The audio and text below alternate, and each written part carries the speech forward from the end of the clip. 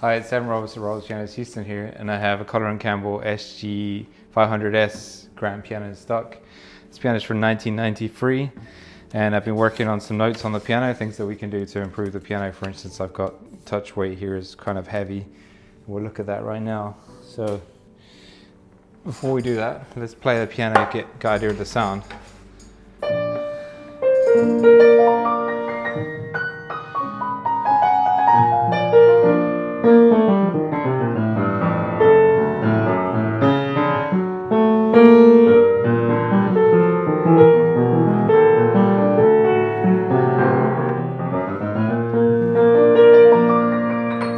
It's a little touch on the bright side.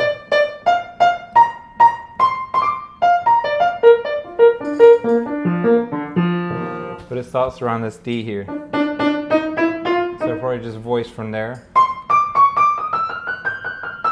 to about that F. As you can see, it comes with a player system. We haven't yet plugged that in yet and turned it on. But the solenoids and everything, we'll check that and we'll put a video of it playing itself on the channel. So the first thing I noticed of this piano is the touch weight. It's rather heavy. So this is currently 40, that's 32, 48, and this is 52. But it's not coming down, so it needs some weighting. And I've measured the weight across the keyboard. I've got in the very base about 67 grams, about 56 in the middle, and then it varies about 60 in the top, in the treble. So we'll have to lubricate, and I've already done some lubrication. I'll put some shots of the work that I did, which is lubricating the roller, which is the very end of the touch. That it was a bit abrasive, so I got rid of that weight. More than that, the hammers were a bit unplayed. So the other things about this piano cosmetically is that the name on the soundboard is stripping off, so we might have to remove it. I don't think we can save it because it's half broken, so we'll just have to take it off and wax it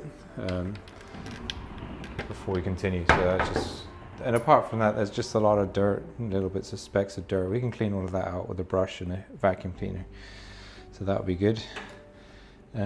Apart from that, it's pretty good. It just needs a bit of buffing here and there in the cabinet. There's some light scratches from just general use. Polyester gets these very fine scratches after a few years. There's a little bit of scratching here that may or may not come out, and the left leg has a bit of paint on it, which we can probably improve a bit. But apart from that, it's pretty good cosmetically, and the tone is interesting. It's quite vibrant piano. I think we'll just mellow out the parts that are too hard. Now, apart from that, now look on the action on the inside.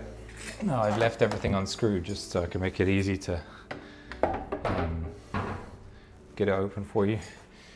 Now, as you can see, there's a warning here that when you put it back in, you have to push all the keys down. I use the rail for that, to push the keys back down.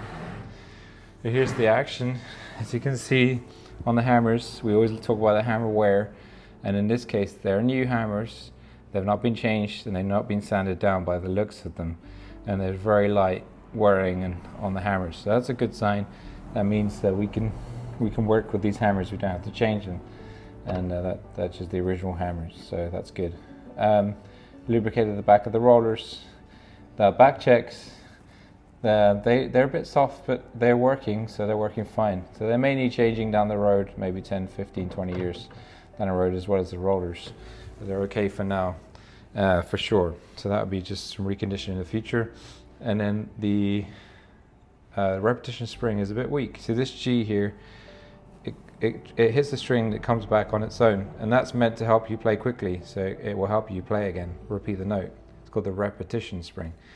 Now that's adjusted underneath the hammer on the whippen. There's a spring underneath this part here of the whippen. There's a spring right underneath where my finger is, and we can adjust the tension of that. Now I believe the hammers are slightly lower down because it plays itself. That's because of the solenoids. Something about the action being slightly different because it plays itself. So it's slightly lower down. I believe that's right. If not, please let me know in the comments. But so we'll do the repetition springs, tighten them up, And then we'll tune it again, because it's a little bit, it hadn't been tuned for a while. But it was at 441, so they tuned it above pitch, which was great. I just tuned it to 441. Anyway, this piano is available to try in our store at Robert's Pianos Houston. The touch will be, weight will be adjusted. We'll blow the action out of the dirt, the inside, we'll clean it up.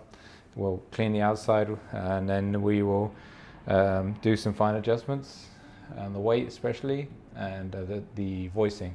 Thanks for watching, and we'll update you as soon as we can on this piano. Thanks for watching, bye-bye.